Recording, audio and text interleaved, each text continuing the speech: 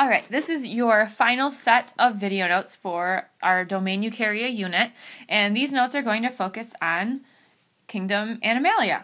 So here we go. First of all, a quick review, animal cell organelles and functions. Here's just a general slide with structure and function of an animal cell. If I were you, I'd pause this, just kind of look it over. Make sure you're roughly familiar with what everything looks like, where everything is. And we'll move on. So cell respiration, here's your quick review. Remember, we start with glycolysis. If there is oxygen present, we're going to go into the mitochondria, go through Krebs cycle, and then eventually the electron transport chain. And remember that the electron transport chain produces the most ATP. We only go here if there's no oxygen present, and that really doesn't produce that much ATP. So, what is an animal? An animal is multicellular, eukaryotic, and a heterotroph. And remember, their cells do not have cell walls. They're cell membranes, which gives them the flexibility and the ability to move, unlike that of plants. So essential functions. So we can feed. We have feeding systems. Respiration. We breathe oxygen in, breathe carbon dioxide out. We have a circulatory system and diffusion across membranes. So remember, diffusion is the movement of particles, and that's going to be your cell membrane. Excretion is waste, so it's a byproduct. Because of the metabolism of animals, obviously they have to have a way to get rid of it. We respond to stimulus. That's why we have a nervous system. We can feel things, we can touch things. And movement, which is skeleton and muscles. And then reproduction. Most animals are sexual reproduction, although a few can be asexual. So how are they classified? Two ways. We have invertebrates and vertebrates. So invertebrates, they obviously have no backbone or vertebral column, and these are actually 95% of all animals in the world, believe it or not. So these are things like insects, worms, jellyfish, sea stars. Vertebrates, on the other hand, are animals that have a backbone, and as I'm sure you could guess, this is 5% of animals. Fish, amphibians, reptiles, birds, mammals. Although typically when someone says an animal, the first thing that comes to your mind is usually one of the vertebrates here, not the invertebrates. But remember, they are both animals. So two types of body support. So invertebrates have something called an exoskeleton, while vertebrates have an endo. Remember, exo means out, endo means in. So the outside skeleton is a hard, tough outer covering, provides a framework of support. This is why, as gross as it may sound, bugs crunch when you step on them. Vertebrates, on the other hand, have their skeleton on the inside, so it supports the body. Muscles are against these bones, which give the structure of the body. So there's two types of body movement as well. So something can be mobile, fins, feet, legs, wings, like our whale down here, or it can be sessile, which means it cannot move, like the sea anemone or sponges or coral. And notice how it says stay stationary during adult life. To be an animal, they have to be able to move at some point in their life, so they just don't move as adults. Body plans, we have types of symmetry. So you have your asymmetry, which is like our sponge here, which means no matter which way you cut it, it's not going to be equal on both sides. You have radial symmetry, which is like our jellyfish, and then you have bilateral. In terms of this, you always want to think about how you can divide it. So if you were to cut this animal in half, could you have equal sides, or could you cut it in more than one way and have equal sides? So, and then just a second note on body symmetry. So bilateral symmetry animals are usually more mobile. They have anterior and posterior ends, and they show something called cephalization, which is a concentration of nerve endings in the head area. So here's another little bit on cephalization. So CNS stands for central nervous system. So if you look, things like a hydra, which is a cnidarian or like jellyfish related, or a sea star, they don't have a central nervous system. But if you look at our flatworm, our leech, or our insect, they all have a brain or somewhere where all of the nerves are centralized. So let's practice some symmetry. So a sea anemone, this is going to be radial. And this is because you could cut it here. You cut it this way, this way, this way. No matter which way you cut this anemone, it's going to be relatively equal on all sides. This guy, bilateral. And right there you would cut him down the middle. Type of symmetry. This is no symmetry or asymmetry. Whoops. Because no matter which way you cut the sponge, even though it looks relatively close, it's not going to be symmetrical. So asymmetry.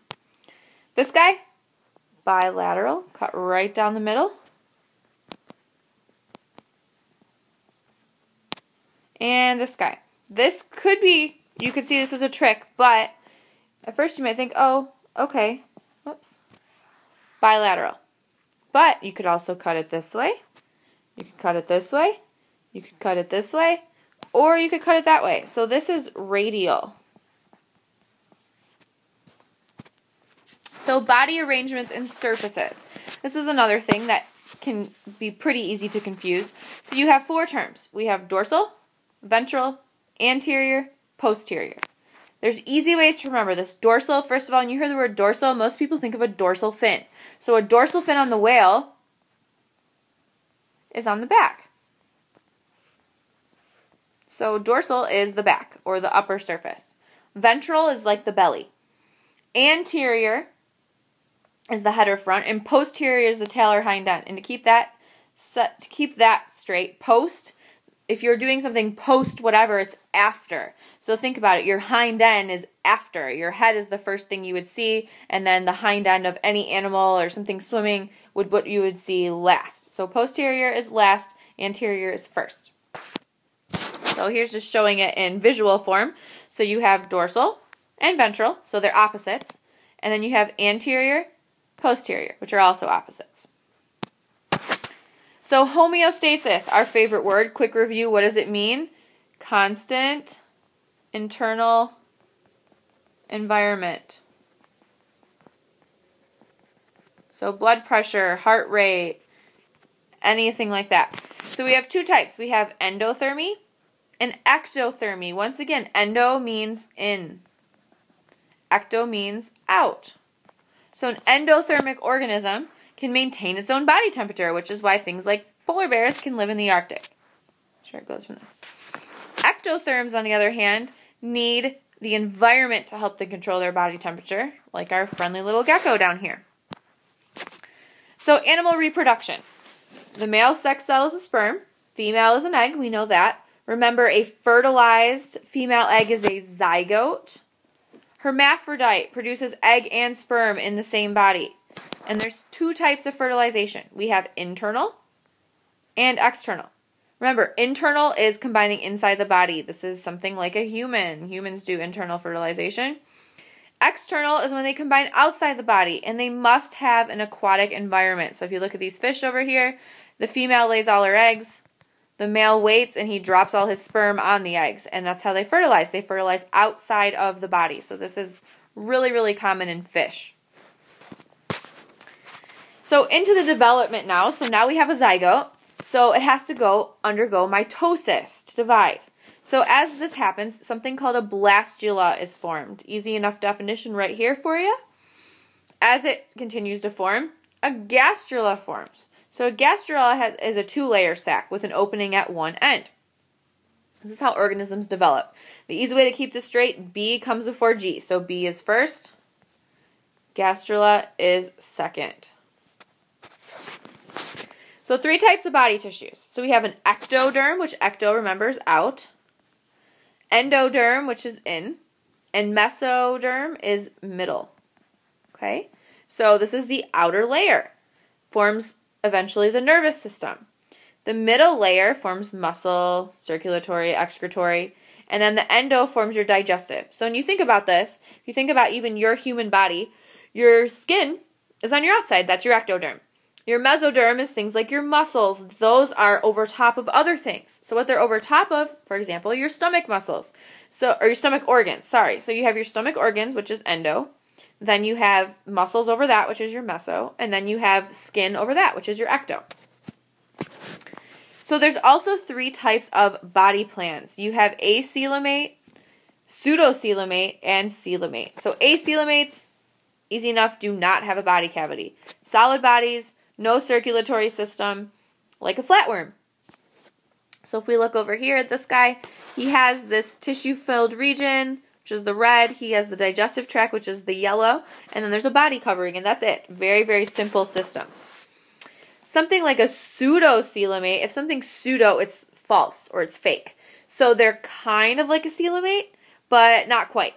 So pseudocoelomates, they do have considered to have a body cavity, but it's not to the level of a coelomate. So it's fluid-filled, which is the big thing, which limits this tissue and organ development. So these are still not very well-developed organisms, kind of like a roundworm. And this picture over here shows you that.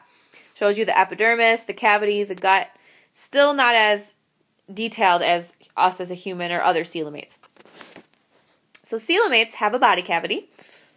And the key to this body cavity is the adaptation of these organs or organ systems. So we obviously have very well-adapted organs and organ systems. And in this body cavity is formed from the mesoderm. Meso, remember, means middle.